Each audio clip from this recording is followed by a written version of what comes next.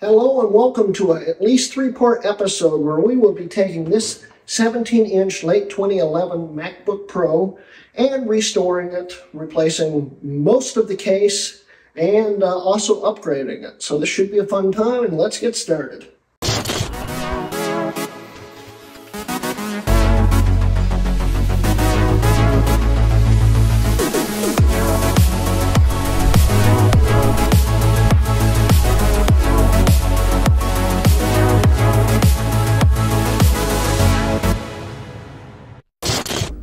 So anyway, guys, I'm Hrutkay of Hrutkay Mods, and welcome to part one of this series where we are going to be repairing this 17-inch MacBook Pro that I've had since early 2019 that I got from Griffin right up in this video right up here.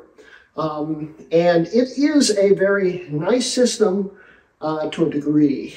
It's not in the best shape. And in today's episode, we're going to be mostly talking about what the plans are for this, because I want to lay down the ground rules for the system before we get into it. And so we're going to be talking about what's wrong with this system and what we're going to do to fix it and upgrade it. And when I say it's going to be at least a three-part episode series, it's probably going to be 4 or 5 parts, if I can talk Collin Mister into doing his magic later on in the future. So this may change drastically by the time I'm done. And what we're going to be doing right now in this part is just explaining about where it came from and what it's all about and what's wrong with it and what we're going to be doing in part 2 and 3. So what we have right here is my late 2011 MacBook Pro with a 2.4 gigahertz quad-core i7 in it, and 4 gigs of DDR3, and an 80 gig SATA 1 speed hard drive in it. Yeah, you're starting to see what we're going to be doing to this. This, when I got it, was in really bad shape, and it still is, as you can see here. It also had some GPU issues. And back in June of 2022, I was over at Collin Mister's, aka dosdude1, and we filmed a video of me fixing the gMux on this. And I'm going to show you that video right now. Alright guys, so we're over at Collin's to flash this before I rebuild it and stuff. And I want to demonstrate to you an example of how you know if your chip is bad. And, well, it's pretty obvious just from that alone. But when it starts booting, and it starts booting up like in the, for instance, El Capitan, it's going to just go white screen and do nothing. Now, I had this thing running, and it was in a soft patch. And last time we started it up, it deleted the soft patch, so it's now white screen again. So yeah, that's the example of what this is doing, and now we're going to try to fix it, and Collin's having me do it. This should be fun. Alright, so first off, I've got to ground this out and plug it in at the same time to go into PLT Reset L. PLT Reset L, which will prevent it from booting up, but give it power so we can flash it. And once the fans get up to full speed, it shouldn't reset itself. It's this one, right? Good one? Yes. Yes. Yes. Okay. So we have to touch that first. And we plug it in. And it does. There it is. I was about to say, and it does nothing.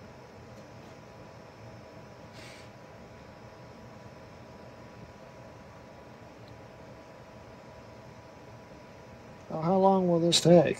Usually takes about 30 seconds or so. Okay.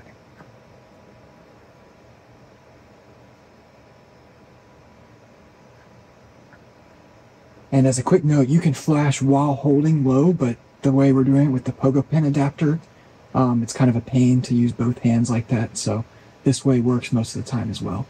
Now we're good, right? Give it a little bit more time just to get the fans up to full speed.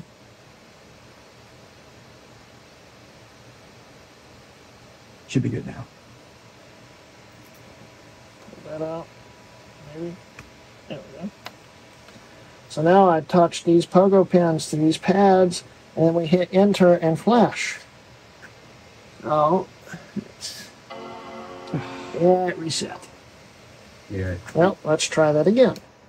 Try it again. Yeah. You're gonna have to hold it. Yeah, it looks like it. Yep, it's now. You got it in there good now. Yeah, let's see. Yeah. Here's the side. That one has a blob of solder on it. I see that. Here. All right.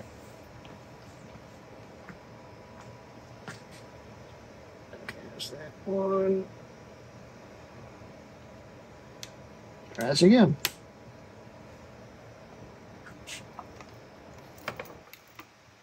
This does make it more challenging.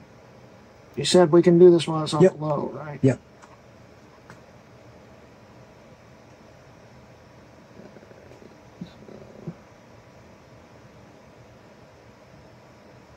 And enter.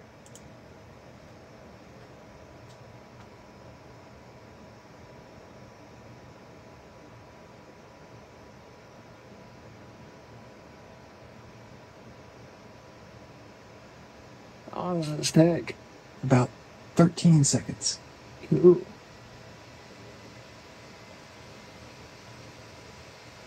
Operation successful. So You're done. I'm done. Unplug. Pull this back out. Poorly. There we go. Now we can flip it back over and see if it worked. All right, Collin, let's power it up and see what happens.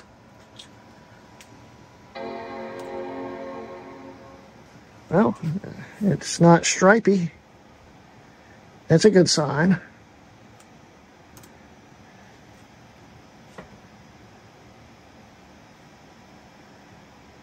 That's a quick SSD there. Mm-hmm. A lot better than that crappy hard drive I had, the JVRI special hard drive. If you guys remember that. Yeah, it looks like it worked.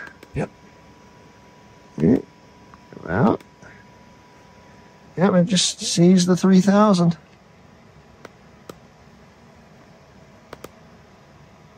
Awesome. It worked. And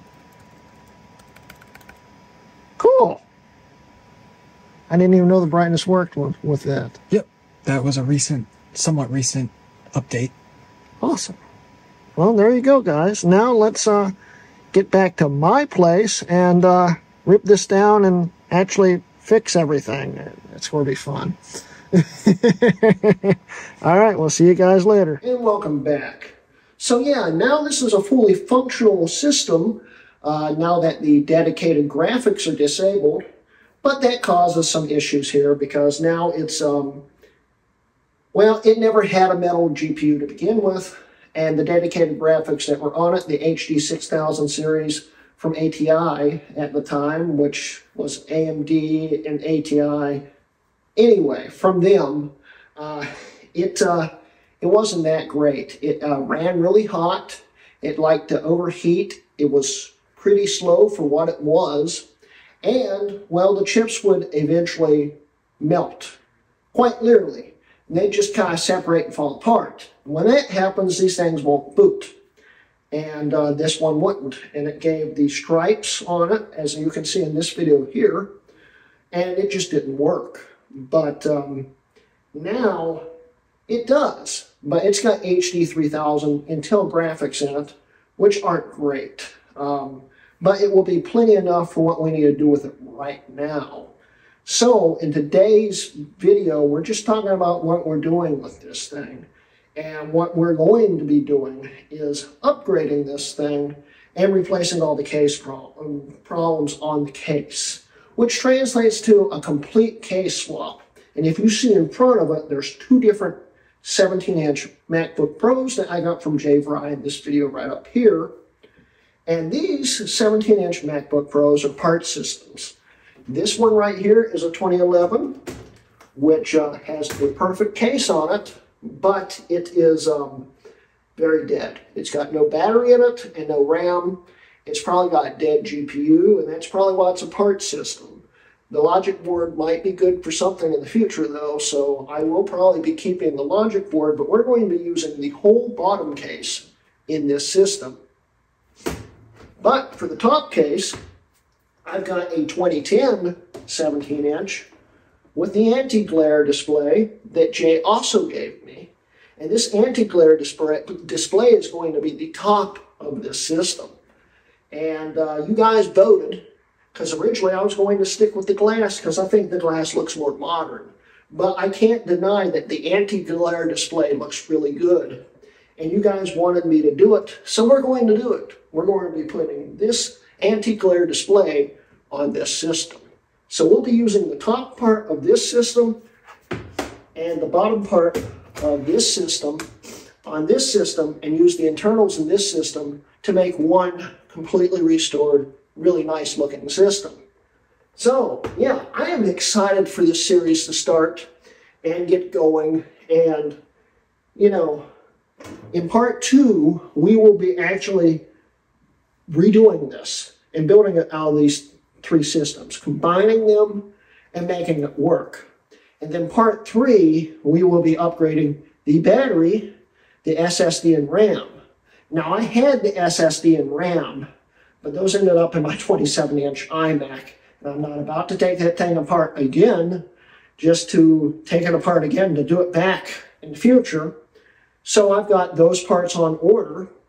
And I also figured out that the battery is still good in this, although it was flat and wouldn't start up until I plugged it in. But now it's working, as we can see. But this battery is very old. It's got 830 cycles on it, and it's probably time to get a new one anyway. So we'll be doing that. Then if there's a part 4, this is where it's big. If we do part 4, we'll first compare what the speed of this is. And then we'll have Collin do his famous iBoff mods and make it into a 2012 model with the Ivory Bridge CPUs, Intel Graphics HD 4000, all that. And we'll have the PCI mod where we can have the 8x slot in the side and all that stuff. That'd be really fun. But right now, as of right now anyway, we're going to be doing this as a 3-parter. But I want to do at least a 4-parter because I think that would make this a really neat system. And we'll probably end up visiting it again in the future if we do the 4th part and make a 5th part just playing with it. And I'm looking forward to that. It's going to be a lot of fun. But right now, let's get ready for part 2. And we'll be doing the case swap and all that stuff. But still, that's it for today's episode, where I just told you what we're going to be doing with this system. And yeah, part 2 is going to be where we get into the nitty-gritty stuff and actually get dirty and modify it and make it work better than it already is. Anyway, so that's the end of today's video, guys. Don't forget, I do now have a Patreon if you'd like to support me. There'll be a link at the end of the video in the description below.